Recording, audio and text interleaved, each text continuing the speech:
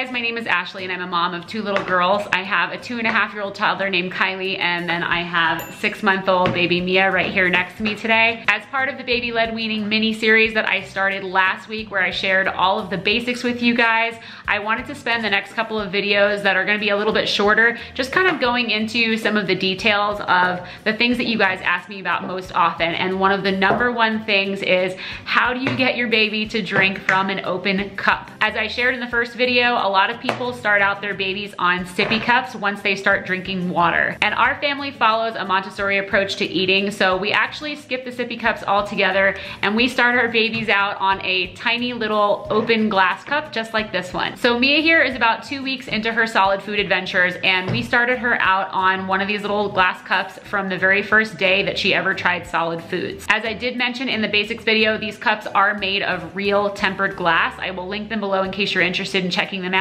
I use these same cups with my toddler Kylie, and she, believe it or not, has not broken a single one of them. Because of the fact that they are tempered, when they fall on the ground from not a very far distance, they are actually pretty good at standing up to the fall and they don't break. So teaching your baby how to drink from one of these cups is actually not as hard as you might imagine. Your basic approach is just going to be hand over hand guidance for every single part of the steps, from picking the cup up to drinking to setting it back down, until they begin to kind of master each of those steps on their own. And it does take a lot of time. Now Mia is just 6 months old, so she is just in the very beginning stages of learning how to do this, and you'll see that her movements are very spastic. She kind of like grabs the cup with a really hard kung fu grip most of the time, but eventually that will subside. As she gets a little bit older and her movements become a little bit more refined, she'll learn what the process of drinking from a cup feels like for her. She'll have better muscle memory and she'll begin to start doing some of those steps on her own.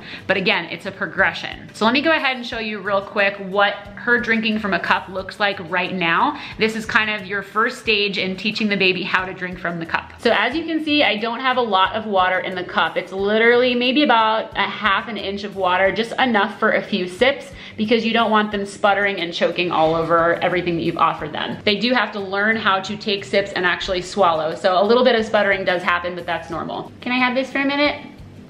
Thank you. All right, so I'm not gonna let go of the cup. I'm gonna put it in front of her. You can see she grabbed it all by herself. I'm gonna help her lift it up to her lips. And again, the drinking motion is something that's new. So you don't wanna pour the whole cup into their mouth at once. Bring the water level up to their lips enough that she can kind of feel it there and start taking some sips. And then when you kind of feel like it's a normal break time, you can help them set it back down.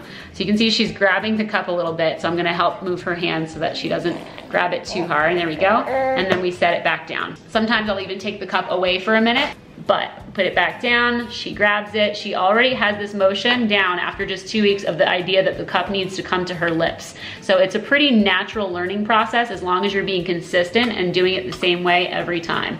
Oh, she wants more, okay. Oh, there's no more left, you drank it all. So then we set it back down. Okay, so I got a little bit more water. We'll try this one more time. Want some more? Okay, here we go. So I'm giving her an opportunity to swallow at her own pace, and if she looks like she wants to take a break for a second from the cup, then I tip it back for her. Just like we would normally do when we're drinking. And when it's like she's done, we set it back down. Now the one thing I will say that I haven't mentioned because I've been talking the whole time is every single time your baby picks up the cup, pair it with a phrase. 2 hands, please. Do that every single time. And when they set it back down, say, okay, set it back down gently. All right. You can have that back. Thank you for your help. So the importance of pairing the baby lifting up the cup and setting it back down with a simple phrase like that is the idea that as your baby becomes a little bit more verbal, they're gonna understand what you're saying. So if you're constantly reminding them every single time, 2 hands please, they eventually do internalize it for themselves, and they remember on their own eventually to pick it up with 2 hands every time. And of course it's important that you're modeling the same thing as well. The same thing goes for when they set it back down. You tell them, set it back down gently, and you kind of model making sure sure that they're not slamming the cup down on the table. And then eventually they do end up actually starting to set the cup down gently by themselves. So here in this clip, you can see my toddler Kylie, when she was just about 12 months old, I think this was a week after her first birthday, drinking from a cup independently, entirely by herself from start to finish. This was something that she started doing also when she was 6 months old, so you can see that it does take quite a bit of time for them to master, but eventually they do get there with enough practice and with enough patience and modeling on your part.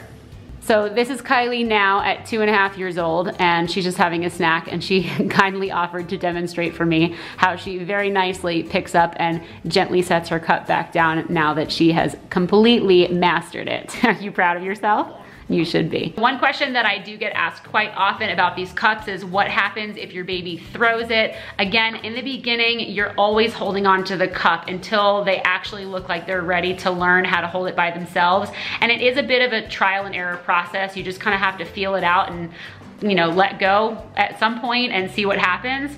But I would definitely wait until you legitimately feel like they're ready. Otherwise, yes, they could chuck the cup across the room. And I will tell you that that actually did happen with Mia. I think the second or third day, she got a really good hold of the cup and chucked it, and it went flying across the room. It just happens. It's part of the process. But again, that's why I recommend using these little tempered glass cups, because they are much less prone to actually breaking. It didn't break, and we have hardwood floors here in our dining room. Kylie also dropped one of these cups when she was about 8 or 9 months old at her grandparents' house when we were visiting for the holidays, and they have tile flooring, and it didn't break on their tile floor either. So these cups are actually pretty sturdy. So as far as the progression for how much water to offer your child in the cup, again, you saw that I only put just enough for a few sips in there. And the reason for that is A, you don't want them to choke on the water constantly. That's just not a very positive experience for them starting out. So just a little bit, and a little bit of sputtering is okay as they learn to swallow. It's not going to harm them. But you will eventually notice that you're seeing your baby very accurately take sips and swallow all of the water that's in the cup. And when it gets to a point where they're swallowing all of the water, like in the first sip, and they're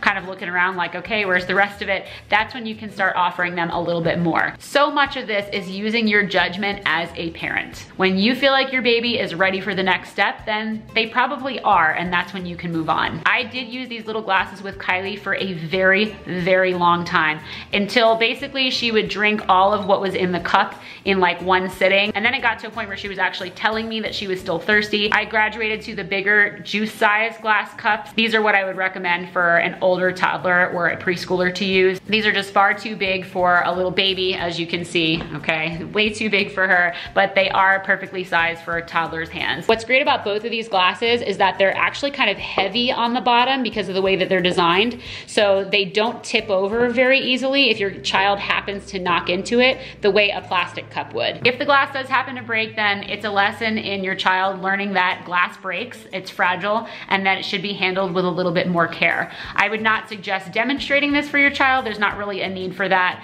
They do eventually pick it up all on their own, just again from you modeling that they need to be careful whenever they use these types of materials. That is also the reason that I like to buy these glasses in sets. Just in case they do break, then you're not out of your child's one and only glass. You have others. If you guys have any questions about something that I mentioned in this video today, or if you have any tips of your own about teaching your baby how to drink from an open cup that were successful for you, then please be sure to share them in the comments down below. I'm sure the rest of us would love to read them. In next week's baby-led weaning video, I will be going over how to prepare and cut up all the different types of food that you might want to experiment with in the very beginning stages of baby-led weaning, so stay tuned for that. Thanks so much for watching, and I'll see you next time. Bye.